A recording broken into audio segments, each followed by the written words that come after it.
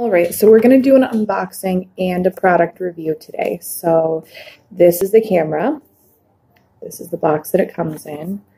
I ordered 2, so I've already opened one of these boxes. And what I like about this is that it all comes in one box. So here's the actual unit. And it's wrapped in this protective little plastic, but it's still easy to open.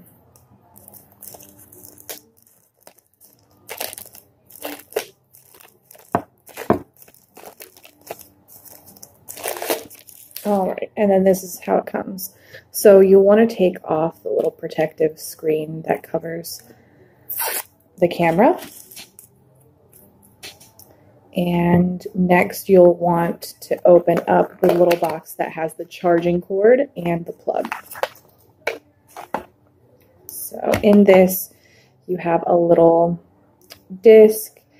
I think that this helps weigh it down a little bit. And then you have this little adhesive sticker. So you can set those aside. You won't actually need those until you go to install it wherever you want to put it. And then this is the cord that it comes with. Now it does have USB capabilities as well as this outlet. So for setup, because I have my laptop here, I'm just going to plug it in to the USB.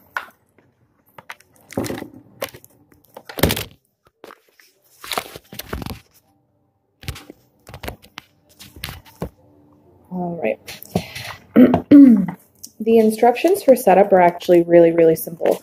I'm not tech savvy, but I was able to follow these directions pretty quickly. So for setup, it says download the app and create an account. That's actually really simple. You submit your email address, put in a password, and then you will be prompted to put in the code that they email you.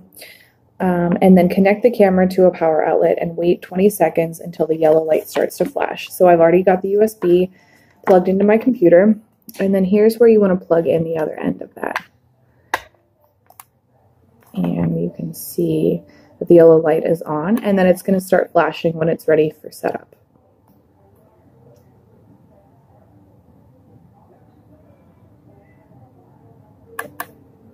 All right, and there you go. Now you want to press the setup button for 3 seconds until you hear a voice prompt. So the setup button is actually underneath the little base. So here's how it comes.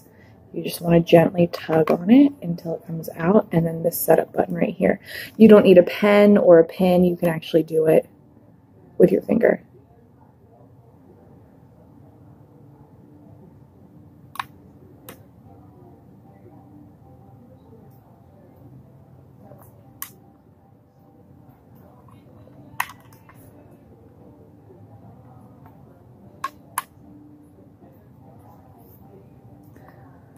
One critique of this already is that if you don't have this pushed in all the way, it is really difficult to get it in there. And then press this button. Ready to connect. And then the directions that come with it actually say to finish setup in the app. So I'm gonna